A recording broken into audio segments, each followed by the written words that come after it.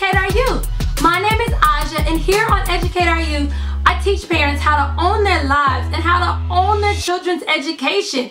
Well, do you know what today is? It's Teaching Tips Thursday! Teaching Tips Thursday! Teaching Tips Thursday! Well, thanks for coming in for Teaching Tips Thursdays. Teaching Tips Thursdays are my way to be able to teach you skills that can help you teach and help your child. If you subscribe to Educate Our Youth, I will be here to help you understand exactly how to help your child. Today we are going over 4th grade fractions. There is so much to cover with 4th grade fractions that I just couldn't put it all in one video. So everything you need to know about 4th grade fractions will be broken into 2 parts. So make sure you watch both parts. That means it's really important for you to subscribe. Hit that subscription button. That way you can stay tuned. And next week when I upload part 2, it will pop up in your notification bar. Not only is it important for you, subscription is really important for me as a content creator. So please, let's help each other out by subscribing. If you missed the 3rd grade fraction video, check it out. Well, let's get started.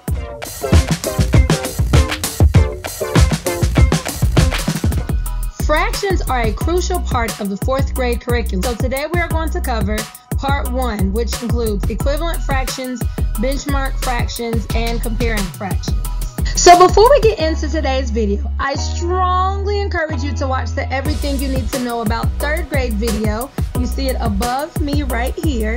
You will also see it listed below in the comments and also on the end screen of this video. So when you're finished watching this video, please check it out because 4th grade fractions heavily revolves around your child mastering and understanding 3rd grade fractions. So today we're going over understanding the equivalence, equivalent fractions, review of comparing fractions, benchmark fractions, comparing fractions, and fractions on a number line. I've also included the standards right beside the scale. Here we have a visual representation of a whole fraction.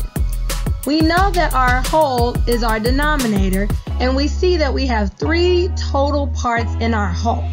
We know that our numerator is the part referred to or the part shaded in, and we see that we have 2 parts shaded in. So here we have 2/3. So we are going to partition each one of those parts into 3 parts. So each one of those groups, I'm going to make 3 groups within that one group. So I just partitioned each one of my 3 parts into 3 parts. So you see that we have a total of 3 parts that were partitioned into 3 parts, and that gives us a total now of 9 parts. So we had 3 parts partitioned into 3 parts. So 3 times 3 gives us 9. For our numerator, we're going to look at just the part that's shaded in. So we had 2 parts shaded in, and we partitioned those 2 parts into 3 parts. So we have 2 times 3, and I can count. That gives me a total of 6 shaded parts. So 2/3 is equivalent to 6/9. Now that we understand exactly how equivalent fractions work, let's create an equivalent fraction of our own. So here we have 4/5. We are simply just going to create an equivalent fraction by multiplying our numerator and our denominator by a whole number. I'm just going to do 2 for example. So 4 times 2 and 5 times 2. I'm just going to multiply both the numerator and the denominator by 2. Whenever you're multiplying the numerator and the denominator by a whole number, you're simply dividing or partitioning the unit fractions into smaller fractions. We just did this, you guys. That's referred to the same amount shaded or the same spot on a number line. The value does not change. 4 times 2 would be our new numerator, and 5 times 2 would be our denominator. So I always start with my denominator first. So 5 times 2 is 10, and 4 times 2 is 8. So 4/5 is equal to 8/10. Here we have 4 wholes. We understand that we have 4 wholes because we have 4 complete circles shaded in. Well, I can look at 4 wholes as 4 over 1 because within one of those wholes, I only have one part. So 1 would be my denominator. So any number over 1 is the same thing as a whole number. So 4 and 4 over 1 are equivalent. I also have 4 more circles. I have the same shape, the same amount shaded, so I know that these are equivalent fractions. If you don't quite understand how these are equivalent fractions, once again, please watch the 3rd grade fraction video. It goes over all of this. So, once I know that these are equivalent fractions, I see that I have 8 parts, and within each one of those parts, I have 2 parts that make up one whole. So I have 8 halves. So 4 over 1, which is equivalent to 4 wholes, is equal to 8 halves. I also can check this knowledge by simply multiplying both the numerator and the denominator by 2. So 4 times 2 is 8, and 1 times 2 is 2. Yes, it checks out. These are definitely equivalent fractions. Let's review comparing fractions really quick. So, whenever I have the same denominator, I simply can look at my visual model, or I may just know that when the denominators are the same, the number with the larger numerator is the bigger number. So, 1/6 is less than 3/6. On contrary, whenever I have 2 fractions and the numerators are the same, I then know the number with the smaller denominator is the bigger number. So 2/6 is greater than 2/8. Let's review benchmark fractions because benchmark fractions is a big part of the 4th grade curriculum as well. So here we have one whole. We're going to partition that whole into halves. I mark my halves on my number line. I'm now going to partition those halves into halves, giving me 4ths. I mark my 4ths on the number line. I then partition those 4ths into halves and mark those 8ths on my number line. Wherever I see my fractions on the same part of the number line, then I know that those are equivalent fractions. With 4th grade fractions, it's crucial that your child knows those benchmark fractions. So those are halves, 4ths, 6ths, 8ths, and 3rds. Because now they're going to be required to compare benchmark fractions. So I want to compare 1/4 and 7/8. I'm circling my benchmark fractions. I see my 4ths and I see my 8ths. Well, I noticed that the denominators are not the same, so I can't use that comparing fraction knowledge. I then look, are the numerators the same? Nope, my numerators aren't the same. So the next thing that I'm going to teach my child to do is to think, are they benchmark fractions? And here, yes, I know that I have 4ths and I have 8ths, and those are both benchmark fractions. Now I'm going to look at which number is closer to my whole. And I see that 7/8 is closer to my whole than 1/4. So 1/4 is less than 7/8. Let's do that one more time. Now let's compare 1/2 and 3/4. I want to know, is 3/4 less than, greater than, or equal to 1/2? So now I know they don't have the same denominator, they don't have the same numerator, but they're both benchmark fractions. So now I just have to figure out which benchmark fraction is closer to a whole, and I see that 3/4 is closer to my whole than 1/2. 3/4 is greater than 1/2. Since we understand how to compare benchmark fractions, let's understand how to compare any fraction. So here I have 1/7 and 2/4. I'm going to go through my thinking points. Do I have the same denominator? Nope. Do I have the same numerator? Nope, I don't have the same denominator nor the same numerator. So now I'm going to think, do I have benchmark fractions? I see that 4ths are benchmark fractions, but 7ths are not benchmark fractions, so I don't know my 7ths easily. So now I have to get what's called a common multiple.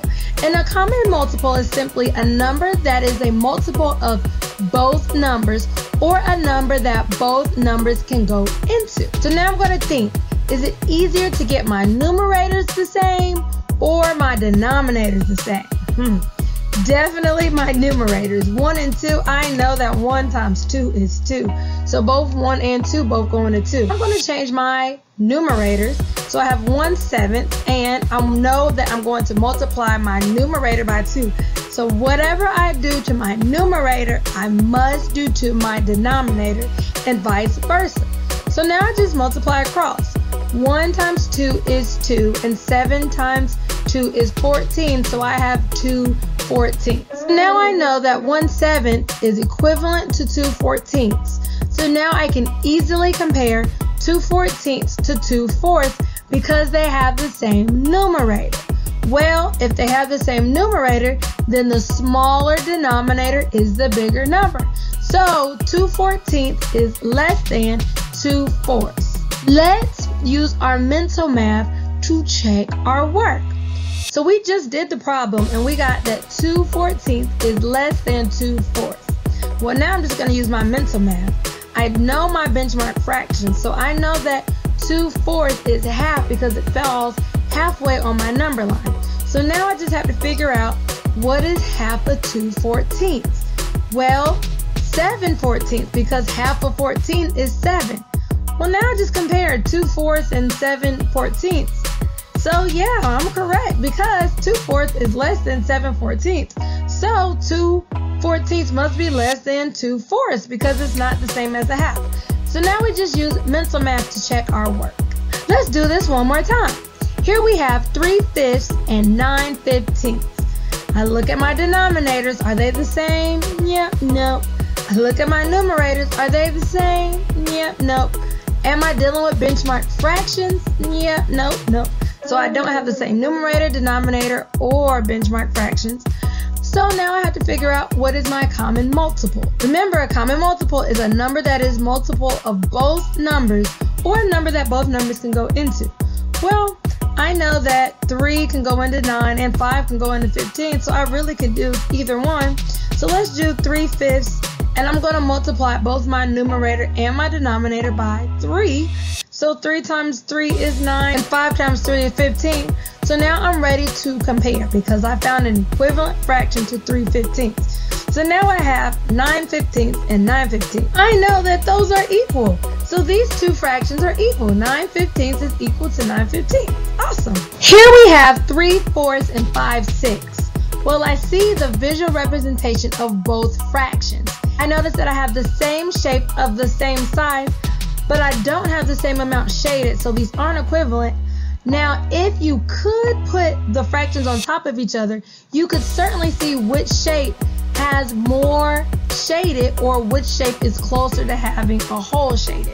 But in this case, I can't do that. But if you had a worksheet or something you were working with your child with, you could certainly use that method.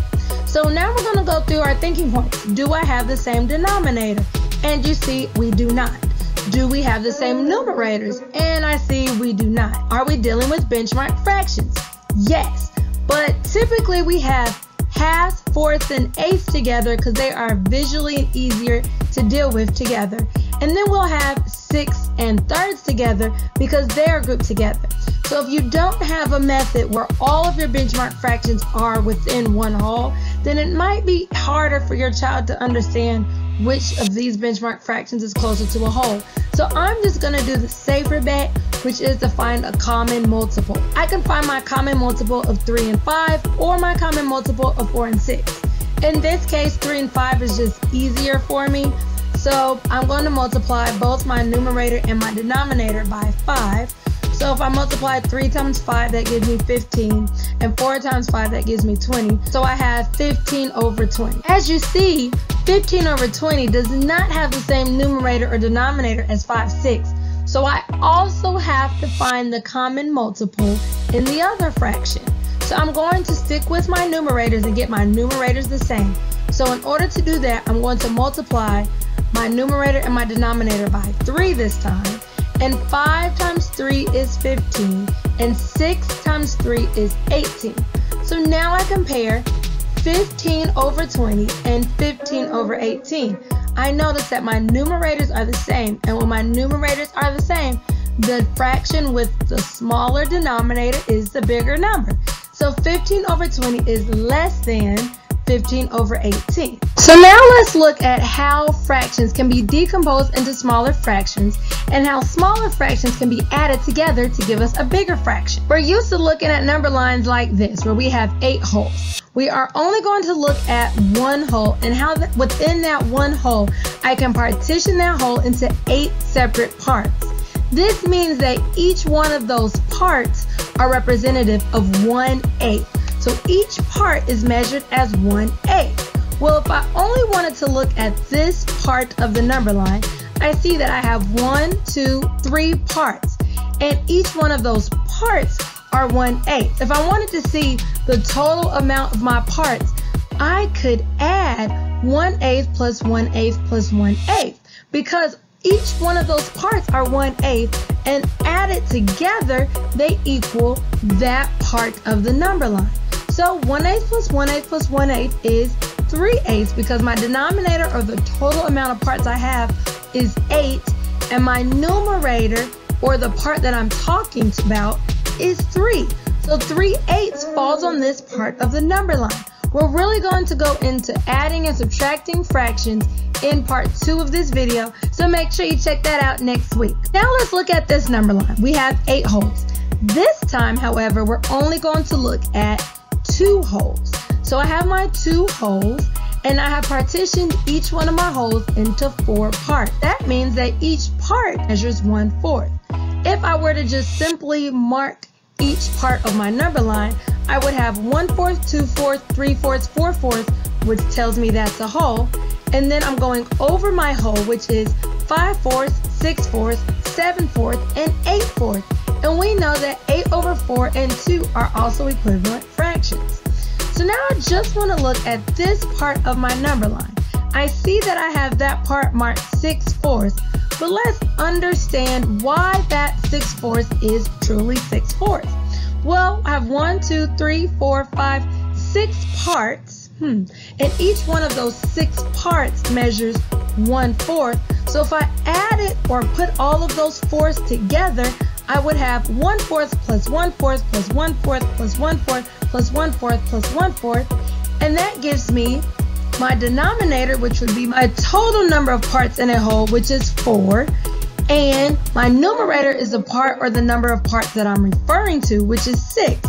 So 6/4. So now you see that 6 1/4 are equal to 6 over 4, and that 6/4 can be decomposed into 1/4 plus 1/4 plus 1/4 plus 1/4 plus 1/4 plus 1/4. So today, you learned how to teach and help your child with understanding equivalence, equivalent fractions, benchmark fractions, comparing fractions, and fractions on a number line. Please make sure that you watch part 2 to the 4th grade fractions, where I go into adding and subtracting fractions.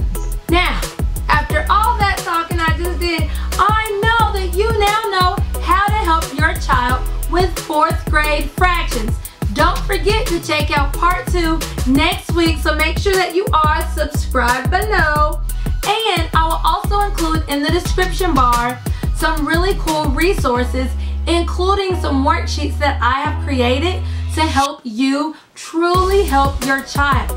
I will also include the link to the 3rd grade fraction video that I've mentioned before, so that you can truly go back and make sure that your child remembers what they learned last year, so that you can help and teach them the 4th grade fractions. Well, thanks for tuning in to educate our youth, especially on Teaching Tips Thursday.